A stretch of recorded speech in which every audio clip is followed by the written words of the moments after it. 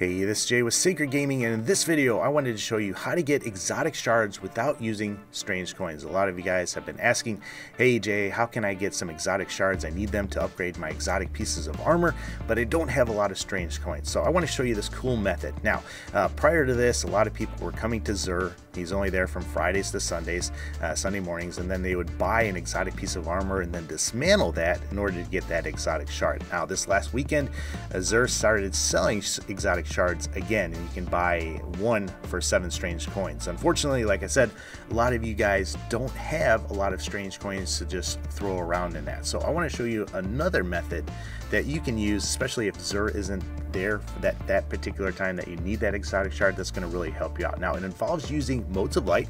As you can see, I've got almost 800. You will need 8 motes of light, and you're also going to need 2500 glimmer. Now, I for one get these things at the end of strikes and doing things where you can turn into the crypt heart and get 200 glimmer. I like to throw those in the bank or in the vault and just save those up for a rainy day. So I've got about 50,000 glimmer saved up. You're probably not going to have that much, but you're probably going to have some on hand. Now, this method involves buying an exotic weapon, an exotic heavy weapon in particular, not a sword, and then upgrading it and then dismantling it. So it is going to take you 1 exotic shard, as you can see, and 2500 glimmer. And then I'm going to have to switch over. I'm going to equip this, because whatever you have equipped when you use a mote of light will actually gain experience and will actually rank up. So you need to use 8 motes of light. And as you can see, it's going to upgrade whatever you have equipped, whether it's in your primary or armor or everything like that. Whatever you have equipped now, that is fully upgraded and unlocked. Now, you don't have to actually click on those and spend materials to actually get those upgraded. But once you do, once you have this thing fully unlocked, if you dismantle it, you're going to get 2 exotic shards, and you're going to get a couple motes of light, either 2 or 3 motes of light, and some weapon parts. So by using 1 exotic shard and 8 motes of light and those 2500 glimmer, you can actually turn that into 2 exotic shards. So I'm going to do it again. As you can see, I have 9 now. I'm going to go down to 8. I lose 2500 glimmer. You know, that's about the hardest part of doing this, is if you don't have glimmer, but you can do a ton of things to get glimmer.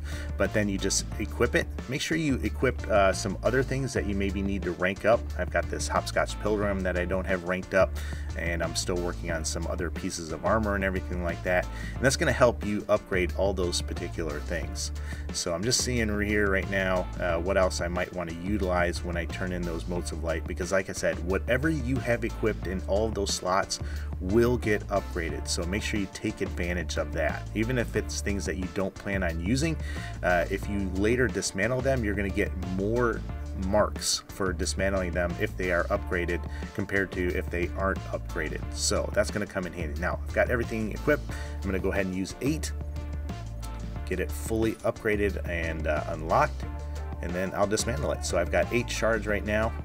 I'm going to switch over here so I can dismantle it, and then I'm going to get 2, of course, for doing that.